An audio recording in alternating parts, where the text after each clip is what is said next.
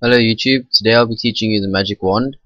The magic wand is a really cool and very cool, I say cool is the word to use, cool tool to use in Photoshop because basically you click a color and it selects all of that color that it touches with depending on the tolerance you've set. So I've set my tolerance on 32. I think that's the default it sets on.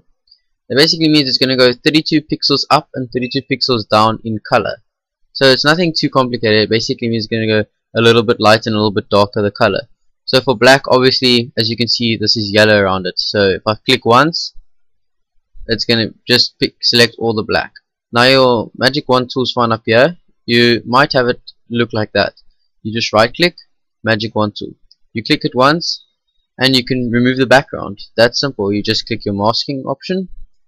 Oh, there, so you removed the wrong side. So then we open up our mask, then you open it up, then you click invert, and there you have it the other way around. Thank you for watching.